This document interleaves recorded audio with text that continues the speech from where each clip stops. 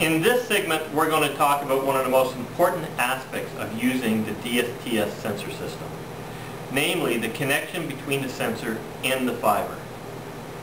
This is probably one of the most important things to handle properly when using the instrument.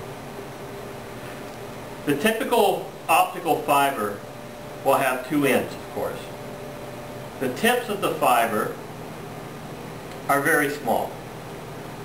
Only 9 microns, that's 9 thousandths of a millimeter in diameter. So any form of contamination or dirt will disrupt the signal and harm the performance of the instrument.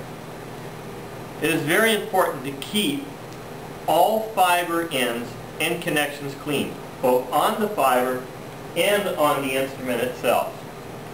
Let's explain why. First and most obvious, any form of dirt in the connection will block the light. If light is not going through the fiber, obviously we will not be able to sense anything.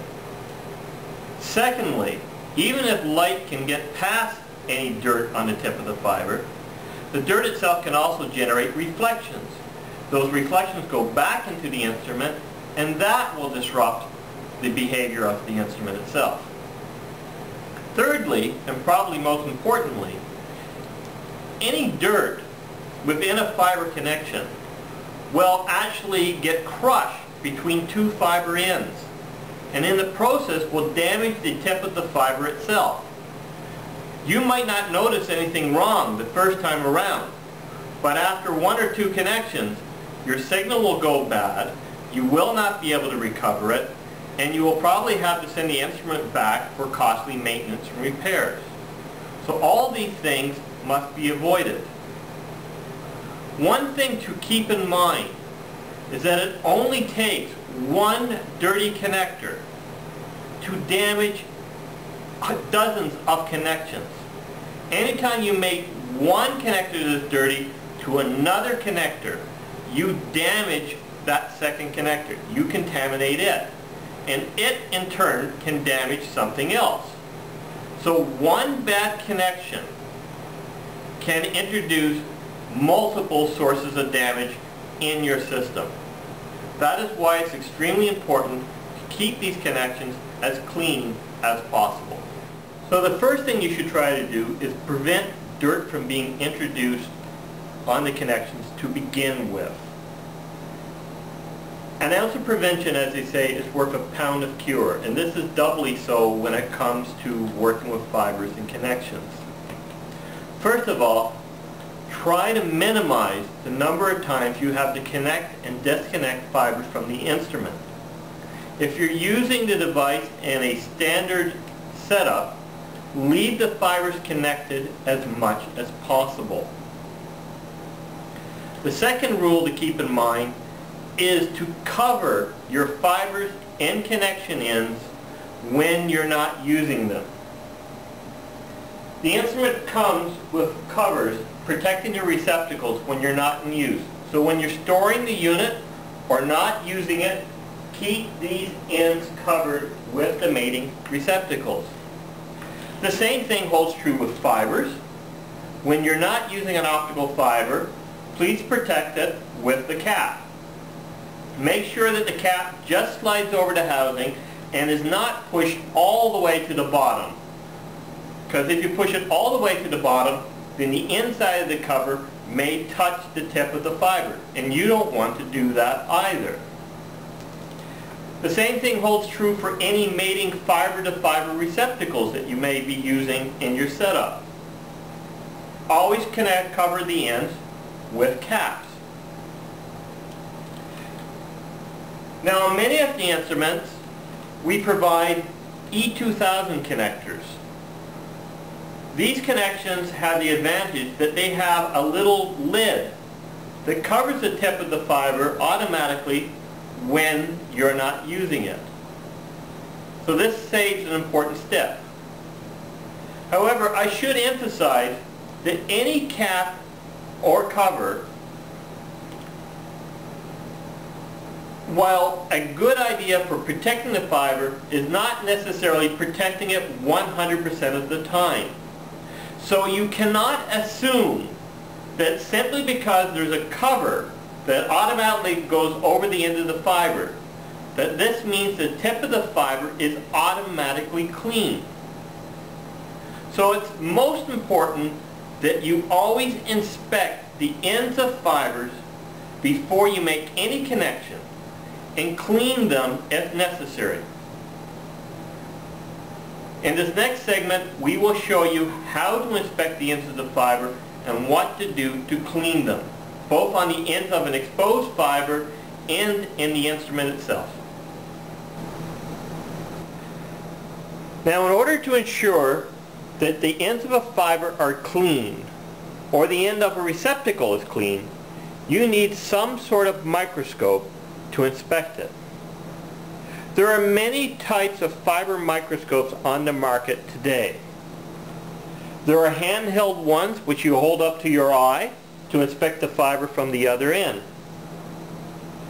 There are portable video display instruments which have probes that can either be hooked up to a fiber or to a receptacle to inspect the fiber ends. These, in fact, are devices that we recommend using with our instrument, and our distributor or dealer will be able to provide you a model suitable for your setup. And there are even lab-type devices with large screen displays that are suitable for a workspace environment where things are set up permanently. For the sake of the video, we'll be concentrating mainly on using this display so that you can see it easily. We'll inspect the ends of this fiber. Now, this is a 1 meter long fiber and is of the type we normally supply with the instrument. We normally hook this up between the DSTS sensor and your sensing fiber. Why do we add a fiber in between? Simple. This device can be hooked up once to the Brillouin sensor, to the DSTS sensor, and once attached, you may hook this up multiple times to your sensing fiber. The advantage is, if this ever gets damaged, you can simply remove it and replace it with a new fiber. It makes a lot more sense to replace a $10 patch cord than to have to repair an instrument that costs tens of thousands of dollars. If you find that these fibers are too long for your application, we also provide the sleeve-through connectors, which have the male connector on one end to hook up to the sensor and a female receptacle on the other end to hook up to your sensing fiber. So these provide a compact way to measure, to connect up your sensing fiber to the Brillouin sensor while minimizing the risk of damage to your instrument. So let's show how to inspect the end of a fiber.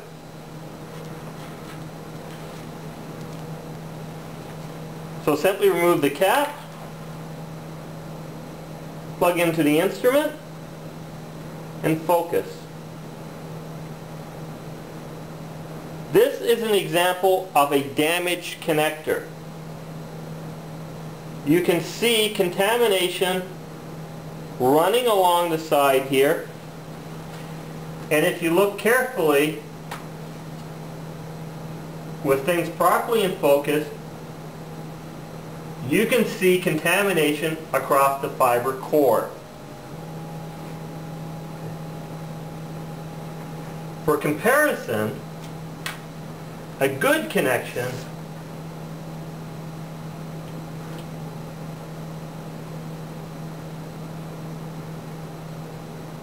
should look like this. The surface of the fiber should look clean all the way across.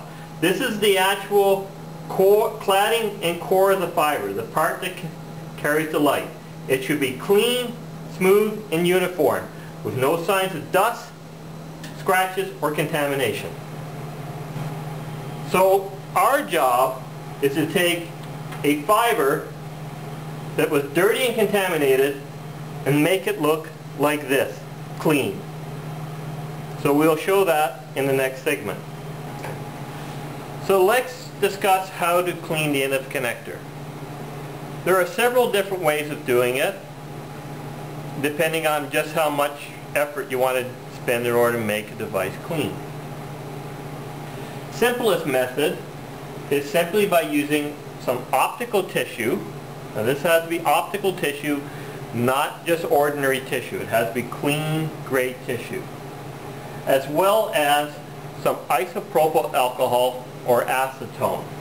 Again, these need to be very clean grade chemicals. Ordinary acetone and alcohol that you could buy in, say, a drugstore is not sufficient. It has to be rated maximum cleanliness in order to ensure your connectors are clean. The technique is to simply place a couple of drops onto the tissue to make a damp spot. Take the end of your connector and rub across the wet spot in a figure 8 pattern. At the end, wipe from the wet onto the dry so that you dry off the connection. This should remove most of the dirt on the connector. Again, don't assume that just because you clean the connector that it is now perfectly clean. Inspect it again with the microscope before using it. Another useful tool for cleaning these connectors is what's known as a connector cleaning cartridge or reel cleaner. This is one here. It has a window which covers a piece of protective fabric.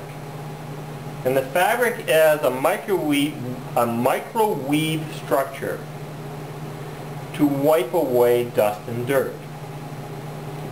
By adjusting the knob, you expose a clean piece of the fabric, and to clean the connector, again, you just wipe across the surface.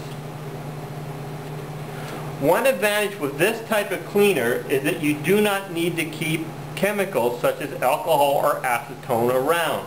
It is a dry cleaning process, which is quite convenient.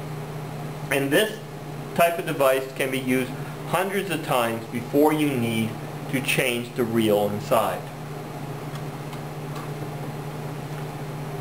Now, if you want to clean an E2000 connector, you need to move the door covering the connector away. And to do that, you require a connector tool. This device slides over the connector and pushes the lid back, exposing the connector tip. You may now clean it using a cartridge cleaner like you would any other type of connector.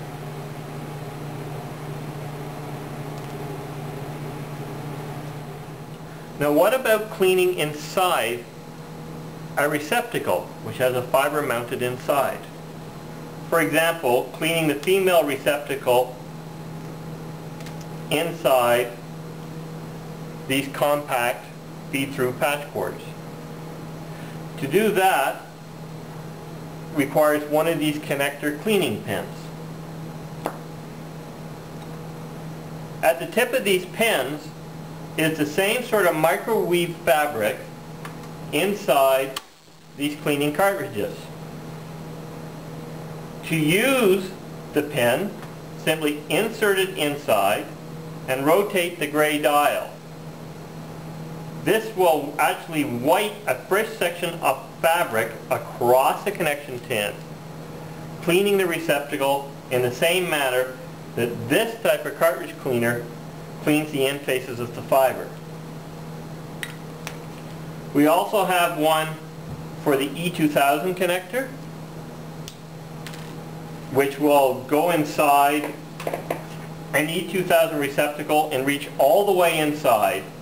And once inside, simply plunging inside will automatically clean the receptacle inside. It is important that after cleaning a connector, you inspect it one more time to ensure that you have properly cleaned the connector. So let's also check the receptacles inside the instrument as well, because you cannot be certain that those are clean 100% of the time. So to inspect the inside of these receptacles, we will use this portable display, as it has a probe for going inside the receptacles themselves. So we'll pull off one of the covers, plug it in, and off to the side, away from the fiber, there is actually quite a large piece of dirt. Now, that piece of dirt is not near the fiber right now, but that doesn't mean that that may not move later. And so a connection or two from now, that could get in front of our optical path. Meanwhile, since it is on the connector itself, it will get crushed between the two ends of the connector. And as a result, it will spread across connections and cause damage elsewhere. So it's important that we clean that away. So to clean the inside of the receptacle, we will use one of these connector cleaners. Remove the tip, insert inside the device, and press down to activate the cleaning mechanism. A couple of swipes should do it. Insert the probe, adjust the focus, and we see that that speck of dirt is gone, and we have a clean fiber in. So now the instrument is ready to use. So, in summary, always protect the ends of your fibers with protective caps and protect the receptacles of your instruments whenever it's not in use. Always inspect and clean all connection ends before connecting fibers to the instrument. Use sacrificial patch cords between the DSTS sensor and your fiber to minimize the likelihood of damage caused by your fibers being mated and unmated to the instrument. With proper care and handling, the Brillouin sensor system will work for you for years to come. Thank you.